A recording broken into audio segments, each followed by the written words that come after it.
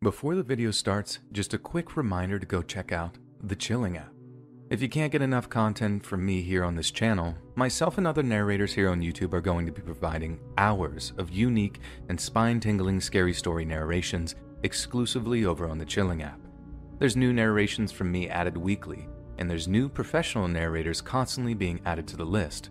There's hundreds of scary stories to binge on, from monsters, paranormal, thrillers, and true scary stories.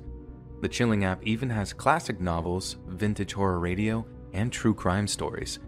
And this all can be enjoyed with their one-of-a-kind ambient menu, where you can mix in immersive and relaxing sound effects like a crackling fire, dark storms, and chill rain, and adjust their volumes independently, and a sleep timer so you can drift off to dreamland without interruptions after.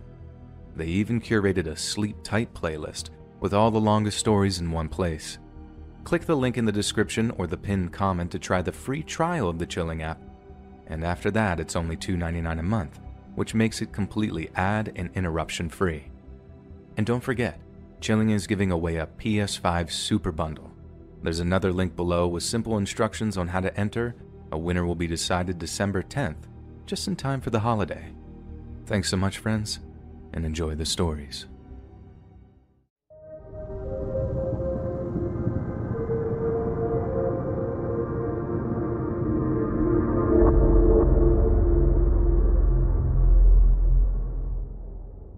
There are two main components to the story. One, I used to make money on the side by selling the loot from storage unit auctions on Craigslist.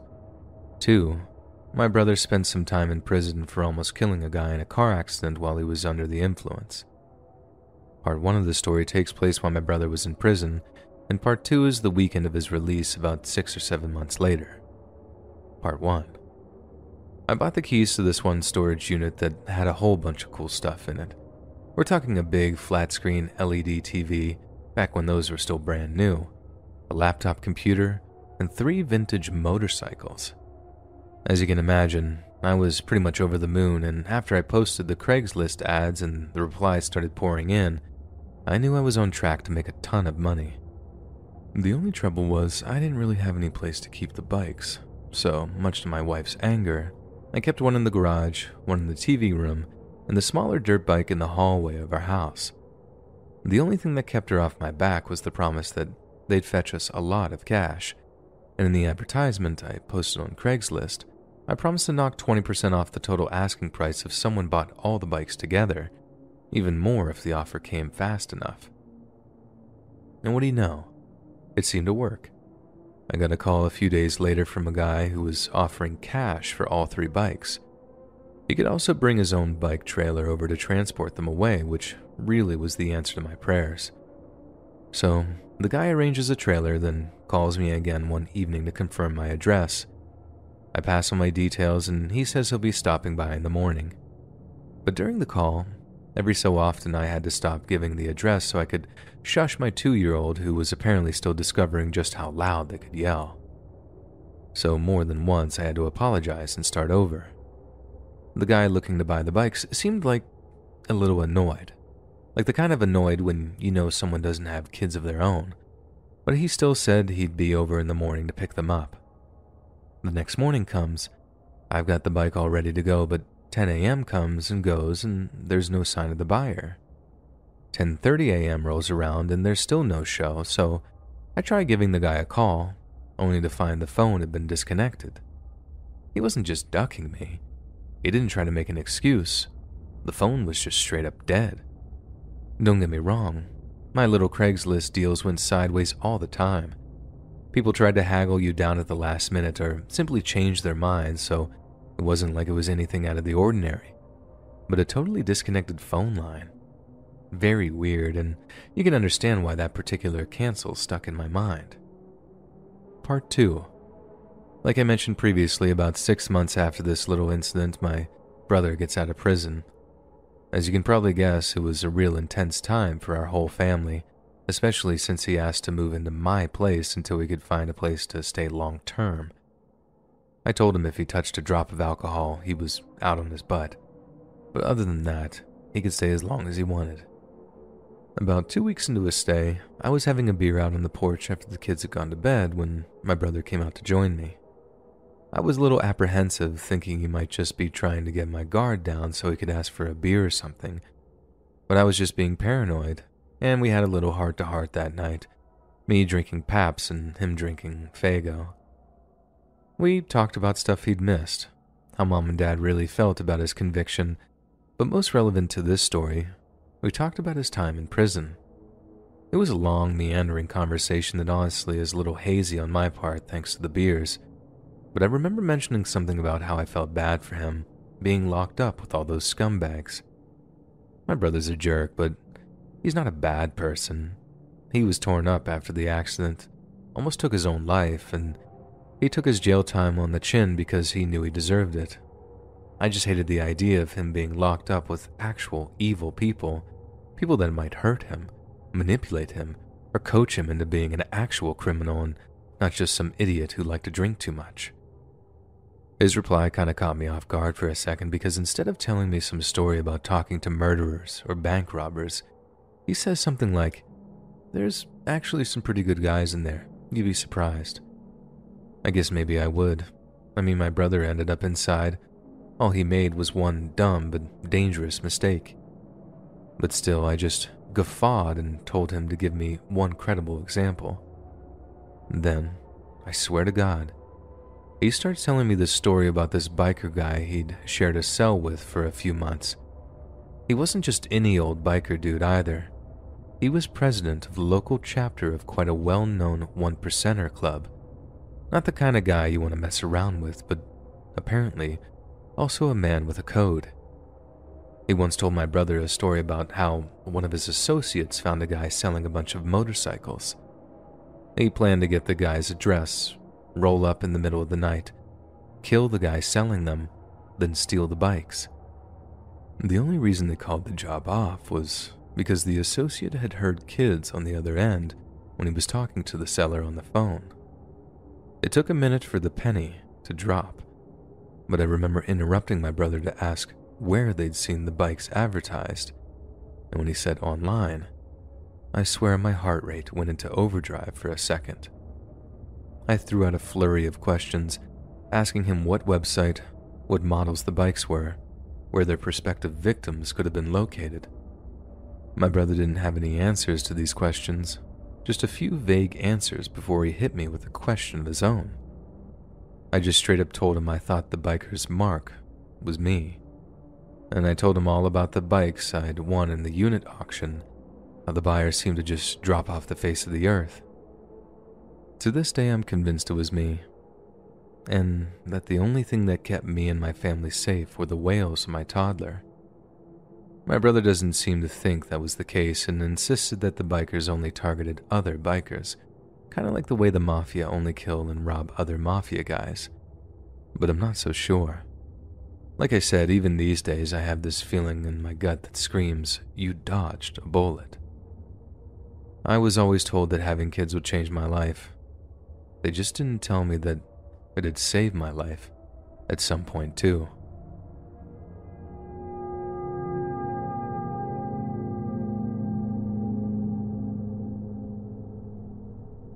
I used to use Craigslist a whole bunch, and I only ever had one weird or creepy thing happen to me. To this day, I still don't know if it was real or just some elaborate prank, but it definitely left me with a feeling of unease for a few weeks after. So I grew up here in Brighton Beach, Brooklyn, and my parents were fresh off the boat from Kazakhstan. I'll give you a minute to make the Borat joke I know you're dying to make, but once it's out of your system, understand that as Kazakhs growing up in Brighton Beach, I grew up hearing a wide variety of Slavic and Central Asian languages. I knew Kazakh from Mom and Dad. I learned a lot of Russian due to our neighbors. Heck, we even had a Uzbek landlord who lived on the ground floor, and my dad worked with a guy from Turkmenistan who used to sing me old Turkmen nursery rhymes. Needless to say, when it came to being a broke college student at NYU, and I heard people would pay for translation services on Craigslist, I was desperate enough to post an ad. I was surprised how many people needed translation work done. but it was mostly inquiries stemmed from the Russian to English ad I posted in Russian, and only a handful of emails or calls came from people wanting the reverse. Then, one day I get an email from a random email address asking if I could translate some Russian into English. I replied saying sure, and they ended up emailing me 2 paragraphs of what looked like handwritten letters. I say they were letters, but they didn't have any names or addresses attached to them. Maybe there was an address and the guy just didn't show me the envelope or whatever, but either way, I noticed something was wrong almost right away. First of all, the paper was filthy.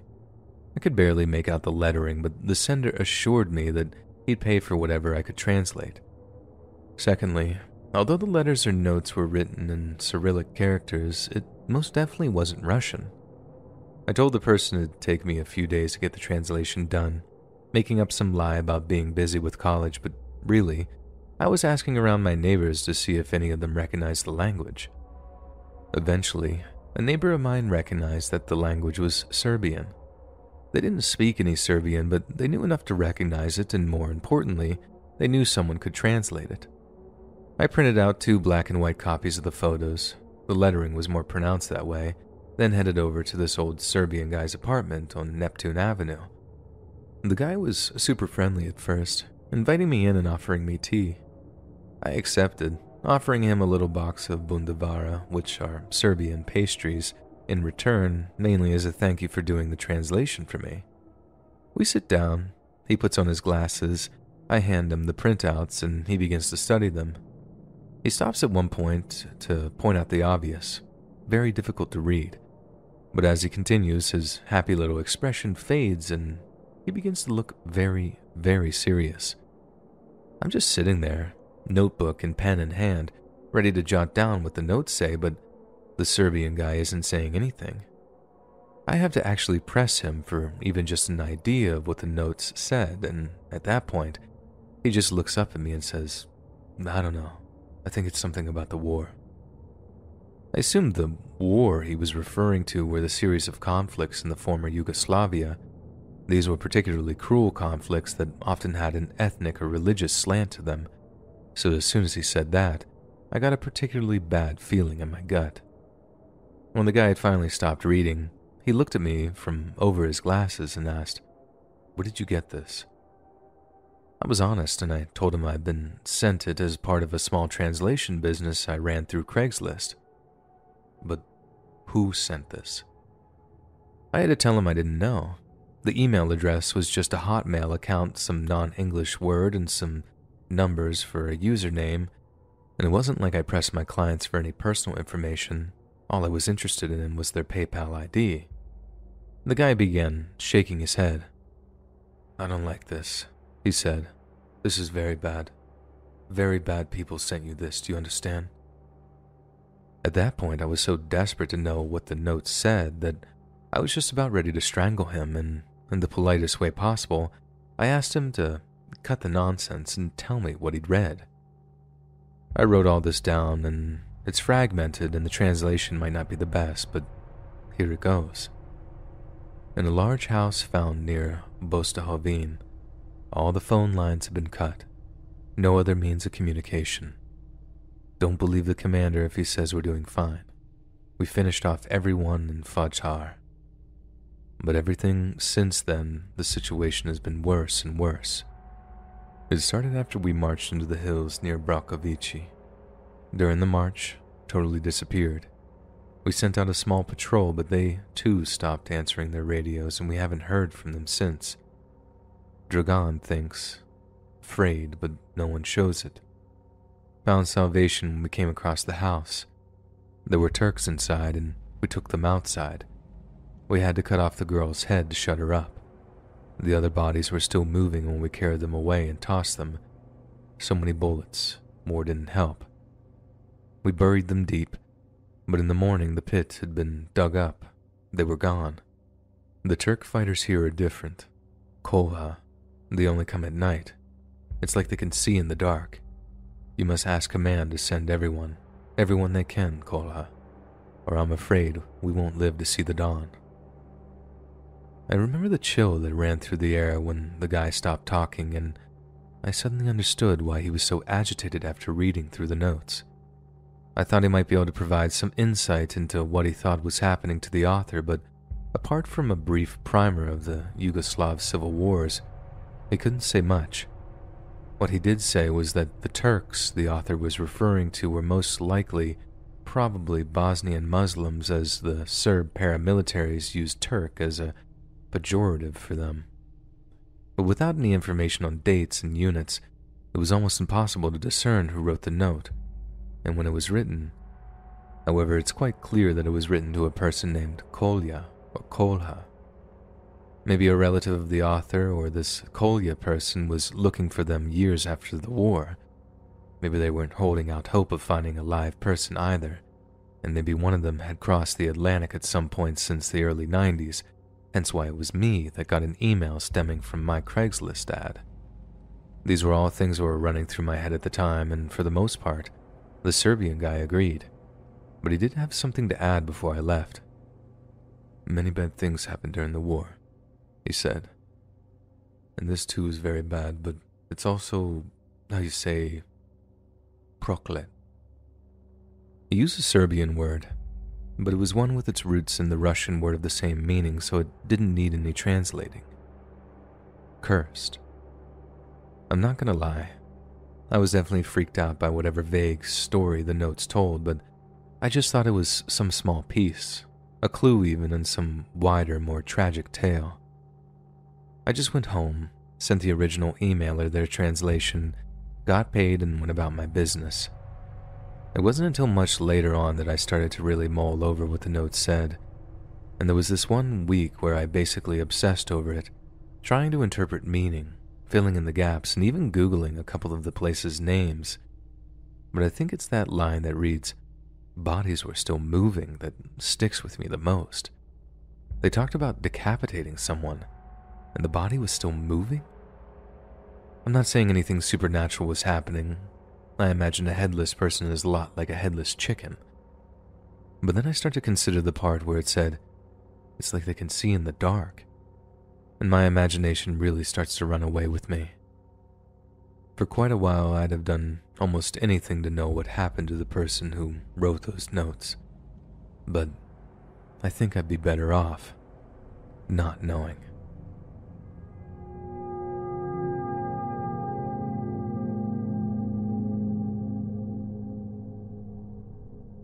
Born February 12th of 1986 in Syracuse, New York, Philip Markoff was the second and youngest son of Susan and Richard Markoff, the latter of which was employed as a dentist.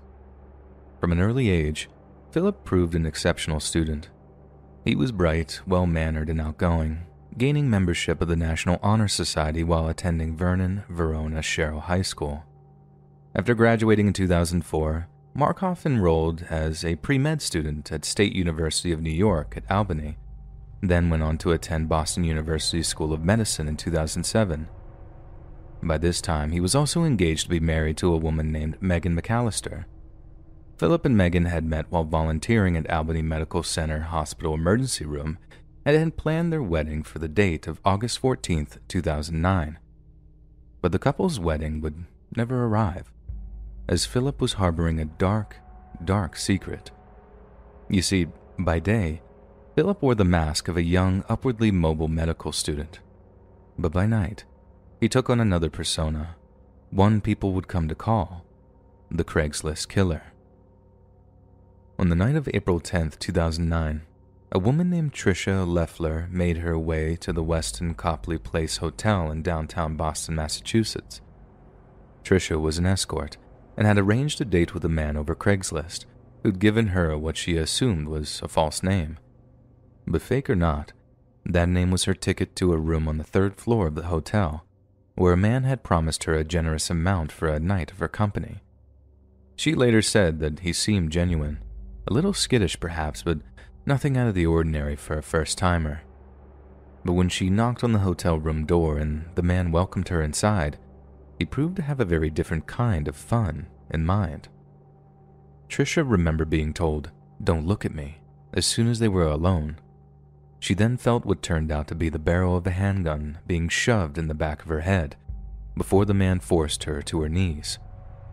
When he did so, she believed she was going to be killed. But when she felt him securing her hands behind her back with electrical tape, it seemed he had something even worse in store for her before the end. Luckily for Trisha was relatively unharmed, as all her John cared to do that night was rob her of her valuables. But Trisha was no novice. She'd been robbed before, only this time, it was different. She later told police that unlike previous robberies, this perpetrator had seemed to take their time over the affair.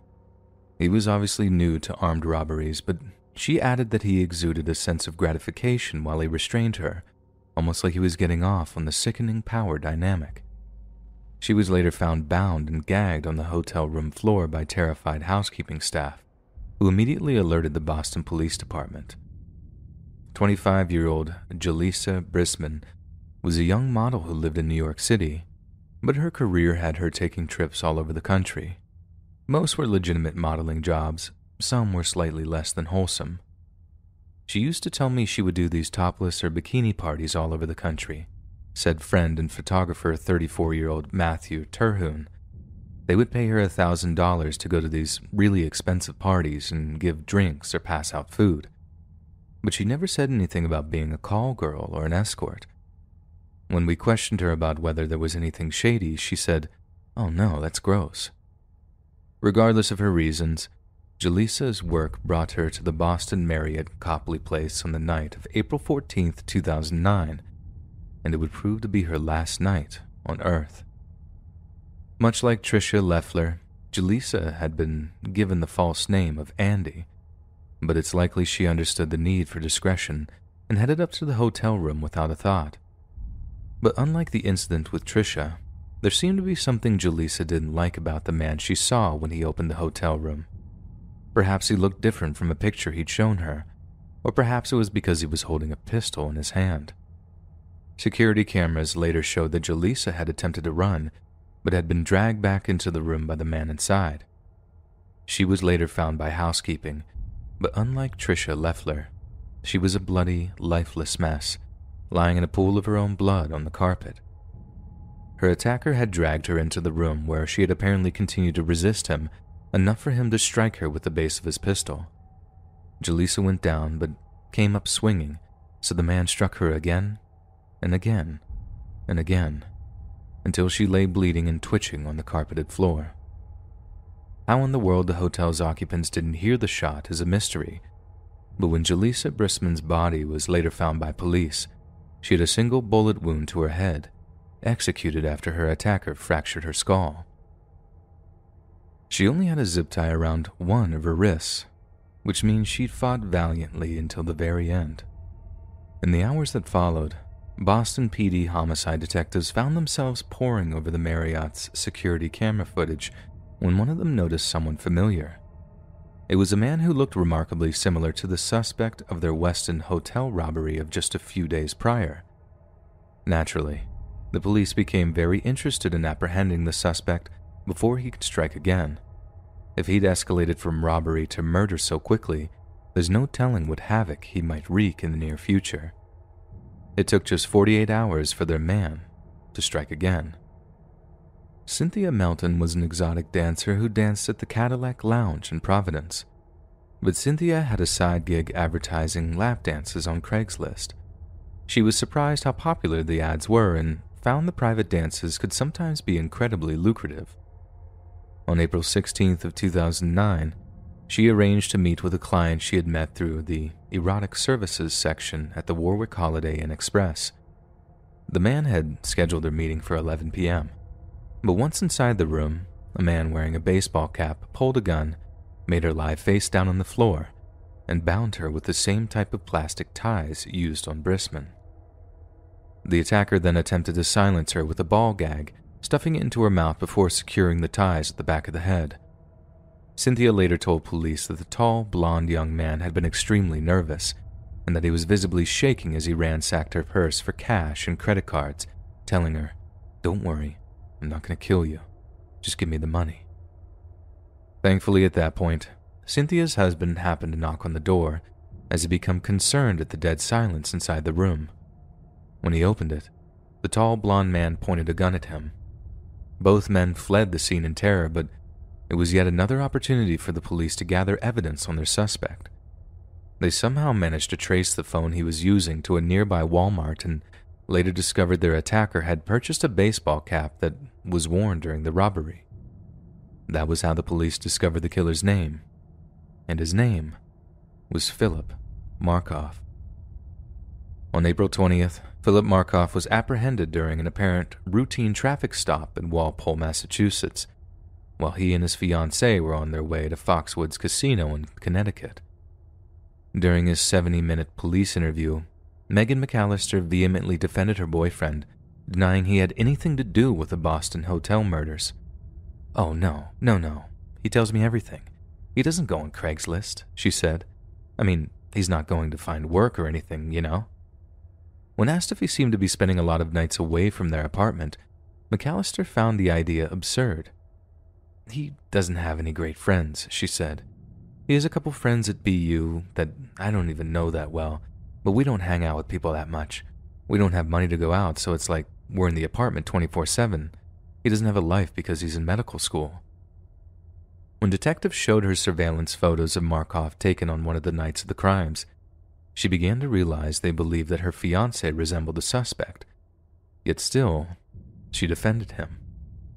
"He complains about money all the time, that, we have no money, so he's not going to rob somebody," she said. "He'll go to the casino to try to win money. He's not going to rob somebody." Markoff also denied being the Craigslist killer, but by then, police had tracked emails he had sent Brisman to his Quincy apartment, and one of his victims had identified him from a picture. When police took him in for questioning that day, he was so arrogant that he was wearing the shoes he wore the night of Brisman's killing, with her blood still splattered on them. Detectives asked if he had been at any downtown hotels in recent weeks, if perhaps he might have been meeting with women behind his fiancée's back and was too ashamed to admit it. "Sometimes, Philip, when things like this happen, cheating, I mean, it's a pretty ugly situation," Detective Dennis Harris is reported to have said. "We don't mean them to happen. It doesn't make you a bad person, but it only makes things worse if you lie about it." After repeated questioning about where Markoff was on the night of the crimes, Detective Harris asked if he was getting frustrated. "Yeah, because you keep on asking me the same questions," Markoff said. "I didn't tie up and rob anybody. I told you I don't know what you're talking about. So can you get me an attorney?" Markoff was still insistent on his innocence when the police chose to detain him on grounds he was a flight risk. His fiancée, on the other hand, was beginning to doubt him. "Is there any reason for me to be, scared to go home with this person?" she asked. "Do you have any reason to fear him?" one of the detectives replied. Megan told him no, that she wasn't scared of Markoff. But what we also know is that she didn't go back to their Quincy apartments that evening, instead heading back to her native New Jersey to be with her parents. Clearly, she knew something terrible had happened, something Markoff wasn't innocent of. On April 21st, when Markoff was arraigned in the case of Brisman's murder, the prosecutor stated that a semi-automatic handgun, wrist restraints, and duct tape had been found in Markoff's apartment, all of which matched the varieties used at the crime scenes. Markoff made several attempts to take his own life while being held at the Nashua Street jail. One attempt was made 3 days after his arrest, and this seems to have been the incident that confirmed his guilt in most people's minds. Even after the gun and duct tape was found at his apartment, Markoff's fiancée was insistent on his innocence. She called him beautiful inside and out, but after him attempting to take his own life, she seems to have accepted his guilt. Markoff then made an additional attempt at taking his own life after his fiancée called off the wedding, and another attempt on the day his wedding was to have taken place. On June 11th, she visited Markoff a second time and told him she did not plan to see him again for a long period of time, if ever. At various times he was on watch or in the jail's psychiatric unit, but it seems Markoff wouldn't let anything stand between him and the abyss. On August 15th of 2010, exactly 1 year and 1 day after his wedding was to have taken place, Philip Markoff was found dead in his jail cell. He had somehow crafted a knife using a pen, an open flame, and a piece of metal, a common method for creating what's known as a prison shank. He then used this makeshift blade to open up arteries in his ankles, neck, and legs. Philip had also blocked off his own airway with a wad of toilet paper before placing a plastic bag over his head, tightening it with a roll of gauze that had been smuggled out of the prison's infirmary. The correctional officers who discovered Markov's body were horrified to discover that he had written his former fiance's name and their pet names for each other in blood on the cell wall. Photographs of Markov and Megan McAllister were scattered all around his lifeless body, almost like they were the last images Markov wanted to see before clinical death set in. Some of us might be glad to hear that a predator killer who targeted some of the most vulnerable people in society met his end in a miserable, painful way. But spare a thought for Megan McAllister. Markov taking his own life was highly publicized in the weeks following his demise, and we can safely assume that Megan got word of how her name was written in blood on Philip's cell wall. Perhaps this was his own messed up way of apologizing, but it's also clear that the act is one that will haunt Megan for the rest of her natural life. A reminder of the man she wanted to marry, a man who turned out to be a monster, who wrote both her name and his story in blood.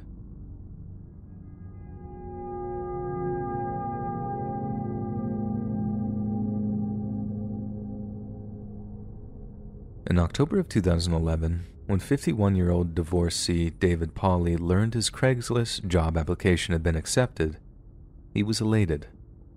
For the past few months, he'd been unemployed and was so broke that he'd been forced to sleep on his brother's couch in Norfolk, Virginia. So, when he got the good news about his job, and the prospect of making a cool $300 a week was nothing short of a godsend. Not only that, but he had been promised a 2-bedroom, all-amenities trailer to reside in, completely free of charge.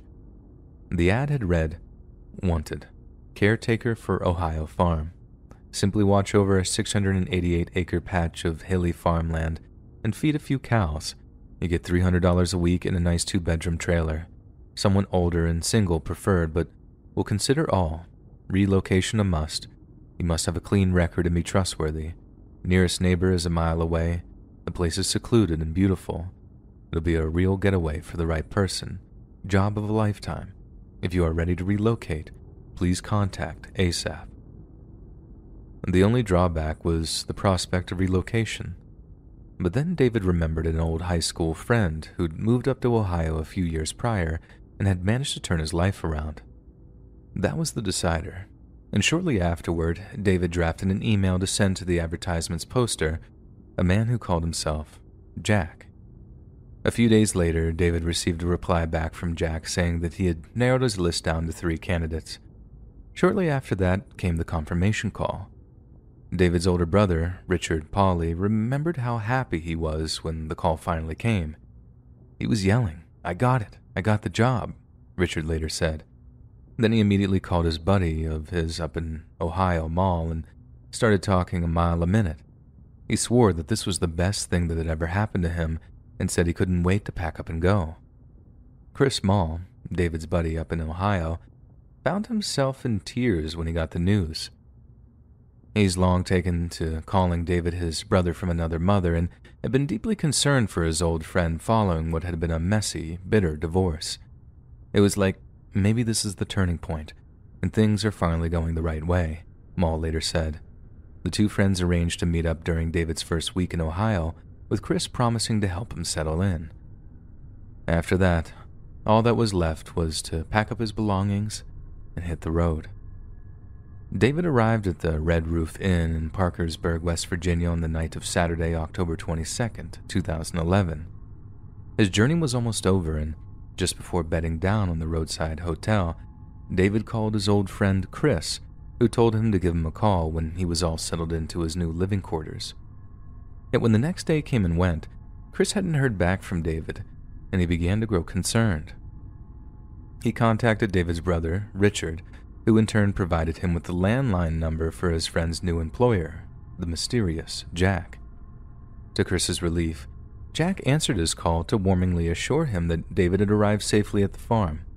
In fact, he'd only just parted ways with him, and his lack of contact could be explained by the fact that the farm was out of reach of cell phone towers. Jack added that he supposed David hadn't called because he'd been busy familiarizing himself with the vast surrounding farmlands, an excuse which made perfect sense to Chris. Jack then assured him that he'd get David a call as soon as possible, and the men ended the conversation on good terms. When a few more days passed and David still hadn't called, Chris Small began to worry. He called Jack on his farm's landline again, only to be informed that David had apparently packed all of his things into his truck before taking off for Pennsylvania, apparently to work on a drilling rig for a more generous salary. Again, it was an excuse that made all the sense in the world, but for some reason, it just didn't sit right with Chris. The two men had been best friends since high school, and despite living in different cities and states over the years, they always kept one another informed of their whereabouts. David had been beyond excited to hook up with his old drinking buddy, so the idea that he'd just taken off without a word just seemed odd. Around 2 weeks after Chris Small's last contact with his old friend, he contacted David's twin sister to see if she'd heard from him. He was told that not only had Debbie not heard from David, but she'd been practically glued to her laptop for the past 2 weeks, conducting what amounted to an amateur investigation into her brother's disappearance. She went on to tell Chris that she'd made an incredibly disturbing discovery. She'd discovered that, although it was indeed in an isolated area, there was a small town named Cambridge a few hours' drive from Jack's farm. She then poured through articles from the town's news website, the Daily Jeffersonian, only to find something that made her blood run cold. The November 8th headline read, "Man says he was lured here for work, then shot." The article didn't mention the name of the victim, but it did mention that he'd been hired to work on a 688-acre ranch, and that the Noble County Sheriff, Stephen Hanoum, was working day and night to find the perpetrator. Debbie had called the sheriff's office immediately and was waiting patiently to hear back. 5 days before Debbie's call, deputies had been contacted by the shooting victim from the headline she'd read, a man named Scott Davis. Davis told the deputies that he'd seen the ad for the job on Craigslist, but when he'd arrived at the farm, his prospective employers had tried to murder him. Stephen Hanoum was terrified that David Pauley hadn't been so lucky, and so the next day, the sheriff's office called an FBI cybercrime specialist to help them get information about who had written the Craigslist ad. They also sent a crew with a cadaver dog back to the woods where Davis had been shot, just in case the worst had already happened. On the day of the search, one FBI agent recalled what he described as a torrential downpour and how the howling of nearby coyotes gave the search an ominous feel. Shortly before sunset, the search team found a patch of disturbed soil covered with broken twigs. They scraped away some of the dirt with their hands, and they discovered blood seeping from the wet earth. And before long, they unearthed a socked foot. The body was face down, and around one wrist was a corded black leather bracelet with a silver clasp. A police officer contacted David's sister and described the bracelet, and that's how she found out that she'd never see her brother ever again. Next to the site at which David was buried was a second, empty grave, one that had surely been meant for Scott Davis. Just days later, law enforcement was studying security camera footage taken from a roadside diner. In it, they observed Scott Davis meeting a man for breakfast. They knew it was the same man that had offered him the farm job, and possibly the same man that had killed him. Shortly afterward, the FBI cybercrime specialist managed to scrape together enough information from Craigslist to trace the original post's IP address to a small house in Akron, Ohio. When the investigators arrived at the house, the homeowner told them he'd never been on Craigslist in his life, nor did he know anyone named Jack. However, when the FBI agents showed him a picture of the man they believed to be Jack, the homeowner recognized him. He told the agents the man had rented a room from him for $100 a week, and that his name was Ralph Geiger. Real nice guy, the man reportedly said. Didn't cuss, didn't smoke, didn't drink, went to church every Sunday. The agents asked if the man had a contact number for this Ralph Geiger, and he did. The same homeowner then called Geiger and kept him on the line as the FBI traced the call. This led the November 16th SWAT raid on the house in Akron, Ohio, yet when their target was detained, they discovered his name wasn't Ralph Geiger, and that in fact Ralph Geiger was already dead. The man they now had in custody was named Richard Beasley, but Beasley hadn't been working alone. Scott Davis had mentioned that Beasley had been in the company of a young man named Brogan. This Brogan turned out to be a junior at the nearby Stowe Monroe Falls High School named Brogan Rafferty. The FBI intercepted Brogan while he was at school, interviewing him in the principal's office while partnered agents searched the boy's home. Brogan later told his mother that before he left school that day, he had found a girl he liked and kissed her, even though her boyfriend was nearby. He had been worried that he'd never see her or anyone else from his high school again. He was right to worry, but not because he'd kissed anyone, because that evening, police arrived with a warrant, and he was promptly arrested. Meanwhile, other FBI agents dug up everything they could on the mysterious Jack. Jack turned out to be none other than Richard Beasley himself. Richard was born in 1959 and raised primarily by his mother, who worked as a secretary at a local high school. He married and had a daughter named Tanya, who was about the same age as Brogan Rafferty, and held down various machinist jobs over the years in between prison spells. He'd done 5 years on burglary charges in Texas and another 7 in a federal prison for a firearms violation. One FBI agent later said that Richard looked like an evil version of Santa, with his wild eyebrows and bushy white beard. He also seemed to have mobility difficulties, which apparently stemmed from an incident in the mid-2000s when a dump truck hit Richard's car, leaving him with head, chest, and spinal injuries. After the accident, Richard told people he'd found God and began to spend a lot of time at a local megachurch known as the Chapel. He also became heavily reliant on opiate-based medications, and his addiction wreaked havoc on what was already a chaotic lifestyle. Acquaintances had described Richard as lazy and a scam artist, but assured police he was relatively harmless and had never once lost his temper in the time they'd known him. But it seems Richard had a dark side, one that he revealed to very few people in his life. Amy Saller, a self-described former crack addict and escort, knew Richard after meeting him at a halfway house. He told me his mission was to save all the girls that are on the streets, she later stated. I pictured him as a savior, somebody that was trying to help me, but he didn't want to help. All he wanted to do was use us. Richard bought cell phones for many of the girls at the halfway house, but instead of using them to touch base and keep them on the right track, Richard essentially became their pimp. He began advertising their services online before driving them to meet John's. Amy added that Richard would do anything in his power to keep the girls at the house, including having them relapse on their addictions just to keep them pliant. Amy said that although she never saw Beasley get violent, all the girls feared him.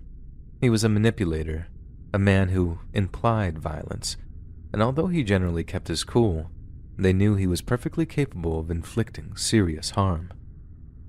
In early 2011, Richard was arrested in Ohio on narcotics charges. While he was locked up, investigators began building an additional case against him, but when he was released on bond in mid-July, he went on the run from the law. Richard desperately needed to disappear, and when he realized his ticket was to assume a new identity, his deep-seated predatory nature had him coming up with a deeply sinister plan. Instead of vulnerable young women, he would target vulnerable older men with so few connections to the world around them that, once he'd robbed them of their lives, he could rob them of their names. 1 week after arresting Brogan Rafferty, investigators offered the 16-year-old suspect a deal. If he agreed to testify against Richard Beasley, he would be charged only with complicity to murder. Bizarrely, Brogan would later renege on the deal, but the initial conversation was recorded, and a judge later allowed it to be presented to the jury during his trial. According to Brogan, Richard had been open about the fact that he was on the lam and needed this help to keep him from going back to prison, and the first thing he needed for that was a new identity. Richard began hanging around local homeless shelters, hunting for someone who bore a close resemblance to him.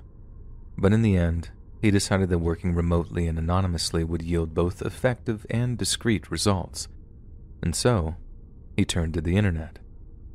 Richard presented himself as a wealthy, hands-off but demanding employer who was offering the job of a lifetime. It was the perfect bait in a country that was still very much in the grasp of a grinding recession, and the way his Craigslist ad painted a picture of a cowboy-esque lifestyle led to him receiving literally hundreds of applications. One of these applications was from a man named Ralph Geiger, a 56-year-old man who had recently been down on his luck. He'd also grown up on a farm which he believed made him ideal for the job. Beasley quizzed him on his size and his looks, but we now know that this wasn't so much for the purposes of recognizing him as a potential meeting.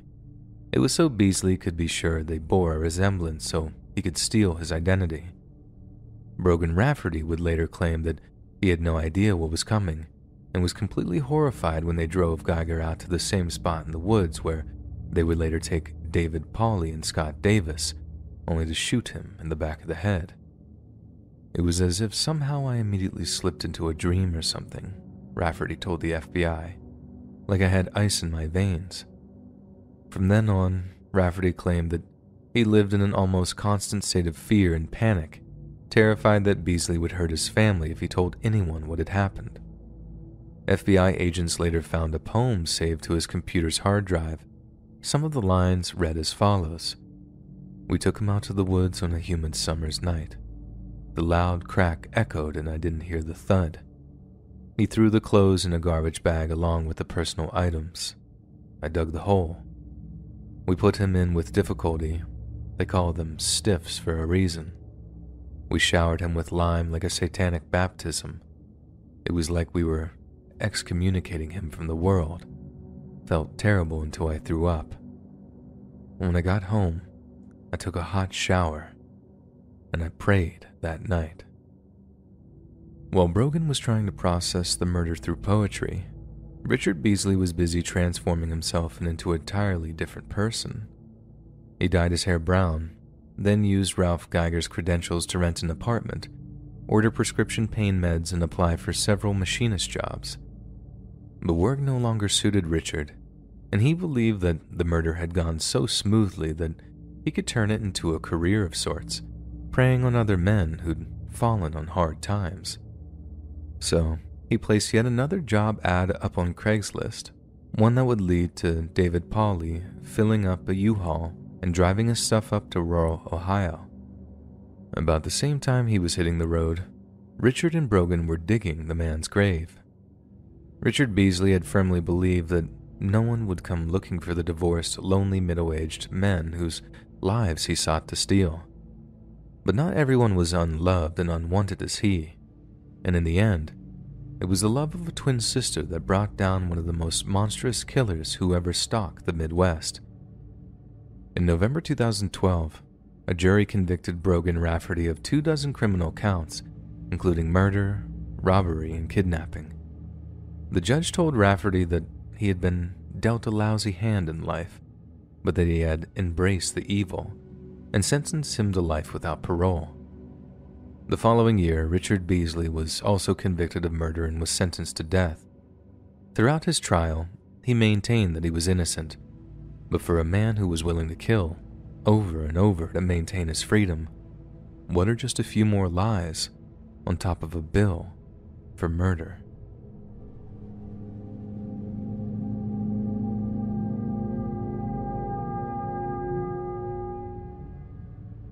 My brother. I miss him every day. We know how he died because he passed away in our parents' spare room. There's just a big gap between him deciding to backpack around Mexico and the state he was in when he finally returned. So, he saw an advertisement on Craigslist for a job on a ranch down in Mexico, and since he was taking a year out before college, He figured it'd be the perfect way to expand his mind a little before heading off to lose himself in books. Anyway, I think it was June. He packed up his stuff and headed off to the bus station where a bus would take him down to El Paso. My mom and dad get a phone call a few days later just letting them know he'd arrived safely on the ranch. There were a bunch of other Americans there apparently, hence why the ad mentioning something about fluency in Spanish not necessary, and he was settling in nicely after getting a general orientation. He then promises to call back every week or so just to keep our parents updated on what's going on, if he needed anything mailed to him and stuff like that. Then one week, the phone call stopped.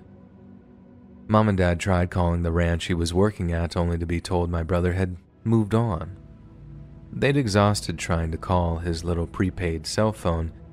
It used to just ring out, but one day it was disconnected, so there was basically no reaching him. Not long after, Mom and Dad reported him missing, and this grim realization set in that we might not ever see him ever again. About 4 or 5 months after he'd first departed for Mexico, and with the police still having no idea where he was, Mom and Dad got a knock on their door. Dad says he was terrified to be the cops with the news that they'd all been terrified of getting. But he says he was so happy that he burst into tears when he saw that the person at the door was none other than my brother. Only he wasn't like how he remembered. He'd gone out there looking healthy and feeling happy, and he came back skeletal with a crippling addiction to opiates. We never really got to the bottom of how he'd gotten hooked. He only talked about his time in Mexico once, and it was super vague and nondescript. Mom and Dad got him on a methadone program hoping it would help him get clean, but it turned out to be the thing that killed him. Swallowed too much of the stuff one night and just never woke up. I try not to wonder about him too much, like I'm not really sure I want to know what changed him so much, what he saw or did to cause such a drastic transformation. I just try to remember him at his best, how the best big brother ever went down to Mexico for a summer, but how someone completely different came back. Hey friends, thanks for listening. Click that notification bell to be alerted of all future narrations. I release videos every Monday, Wednesday, and Friday at 7 p.m. Eastern Standard Time. If you got a story, be sure to submit them to my subreddit, r/Let'sReadOfficial, and maybe even hear your story featured on the next video. And if you want to support me even more, grab early access to all future narrations and bonus content over on Patreon, or click that big join button to hear about all the extra perks offered for the channel. And check out the Let's Read podcast, where you can hear all of these stories in big compilations and save huge on data, located anywhere you listen to podcasts. Links in the description below. Thanks so much, friends. And remember, dragons love clown meat.